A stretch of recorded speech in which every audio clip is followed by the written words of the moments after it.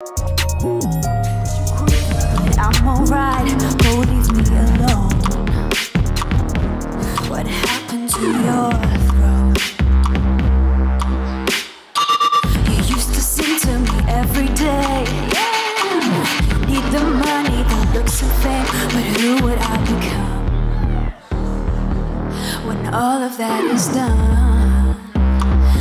Don't you romanticize? I see your thirst for less. Can't you see that we're through? I've got no time for you. You're feeling mad, tell me what is wrong. You feeling bad, I won't play along. Sorry, I forgot to give you one more thought. What's up, guys? I've got the lovely artist Grace Luisa here with me, who's performing tonight as a supporting artist. It's amazing. We're excited to hear her tonight.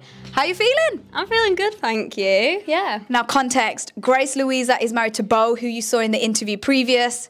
For context, it's just helpful. Now, I asked Bo the question about music and collabing, and also what's it like being married to a musician? Do you know what? It's really great.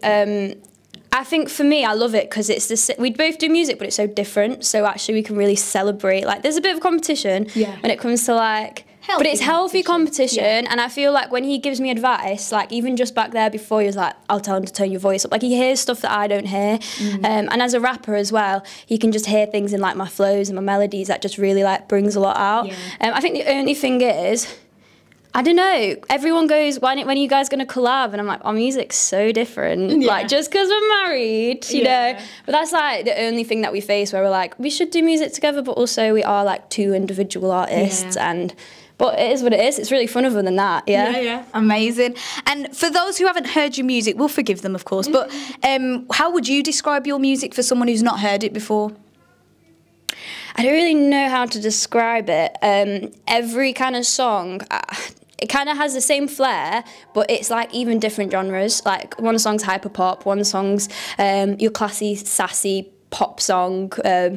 And so every kind of song is so different, and that's what I'd kind of say is like it's just very like versatile, very unusual as well, I think. I do love Jesus, but I wouldn't, you know, say, oh, I'm a Christian artist, just because I'm trying to reach like the world. I'm trying to reach people, and so I think that's exactly what you get. Is kind of like what you hear on radio, but also has its own flair to it. Yeah. And how important is it for you to incorporate your faith into your music, even though it's for, like you said, more than just Christians, it's for anybody to come and listen to? How important is it for you to put your faith into that in your processing? Yeah. So the thing is, I was literally praying about this today, and with me, any song that I can't like, it sounds so cringy, but like dance with the Holy Spirit with, have fun with him, praise him, that's when I'm like, it's too much of the world. Like I can't sing this with God and have a really fun time. And I believe like God's sassy, so God loves like those sassy pop songs saying, don't treat me wrong. Like he's with you for that. And so for me, it's just, that's kind of what keeps me at level. But in terms of like explicitly, like as you can hear other artists, you know, do amazing work and preach the gospel in such a unique way. For me, when I want people to like hear me perform or hear my music, I want it to be a language that they can understand, and I want them to come with all this like baggage. Like I remember as a kid, like I'd go and I'd have the worst time at home, and then as soon as I was like at a festival, at a song, I just forgot all about it, and that's kind of what I want to give people, is like a glimpse of heaven, like some joy, and fun and moodiness and sassiness, like, because I don't think I had that as like a kid, a Christian that was a female,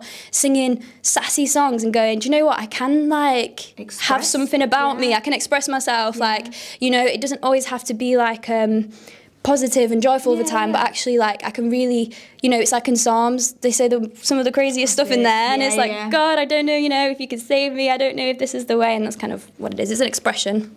I love that, and it's authentic as well. Well, we're so excited to hear you tonight, Grace, so thank you for spending some time with us backstage to give us the goss and then to share that. So guys, keep watching, we've got some more coming your way. Keep watching. See me, I'm a premonition, chasing a new ambition. I'm floating on the ceiling, there ain't no better feeling. Find me out here and see it. Do you wanna know the secret? Feeling brand new. out like fire. What would you do? No looking back, so we've got to go higher. I was feeling held down, now I'm back. Yeah, moving like an endless track. Feeling brand new, under the water, out like fire. Yes, it's me, it's your boy David. Really hope you like the content of the video. Be sure to make sure you like, subscribe, stay tuned. Go to affinityextra.com. Check out the website, download the app, go on Instagram, make sure you follow, make sure you stay in tune to everything that's happening.